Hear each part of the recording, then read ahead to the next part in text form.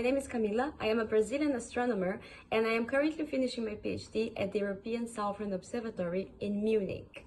And today I'm going to talk a little bit about basic science and diversity.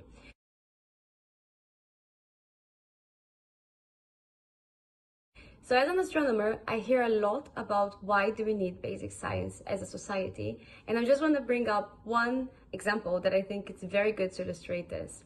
So in 1800, Herschel, who was an astronomer, was studying the colors of the sun. More specifically, he wanted to understand different temperatures for different colors in the sun. To do this, he used different filters and basically he created a rainbow and he analyzed the temperature in each color of this rainbow, right? What was interesting is that he realized that where you had no colors, where you shouldn't have any change in temperature, you actually still had some increase in temperature. And basically, this is how we discovered that the light is more what we can see. This is how he discovered infrared. So he was not looking for applicable reasons to use infrared, but this is how we, for the first time, realized that the light is much, much more of what we can see. And then today, we use infrared broadly as a society, 200 years later. So basically, we need basic science to build knowledge, to discover things, not necessarily to apply it technologically or not, but we need this basic science to discover new things, and then maybe in the future we can apply those things for new technologies, new solutions for medical problems, or even solutions, for example, for global warming. So this is why we need basic science, to build knowledge that, well, in the future we can use in different ways.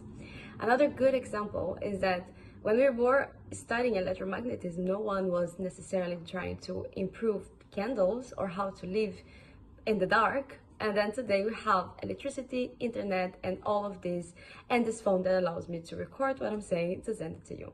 So this is one thing why we need basic science.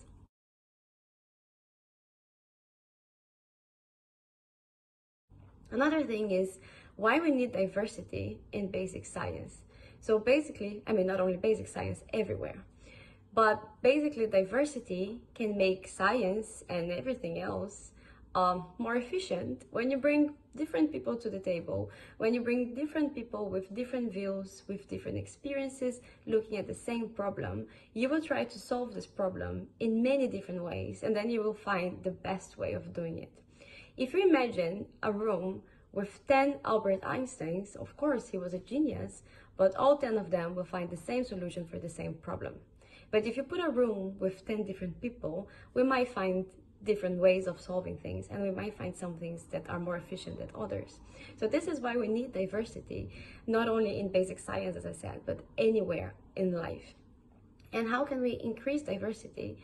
Well, I believe some policies are necessary because, especially in science, especially in the STEAM areas, it's very dominated, very Eurocentric, and dominated mostly by men, and especially white European men. So we do need policies to bring people together, to bring people from different places. Like me, I come from South America, and you put all these people together and you do a better science, basically.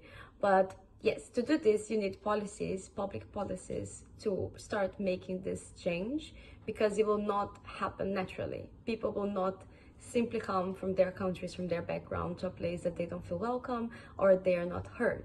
So you do need places that welcome these people, that bring them together and make it possible for them to thrive.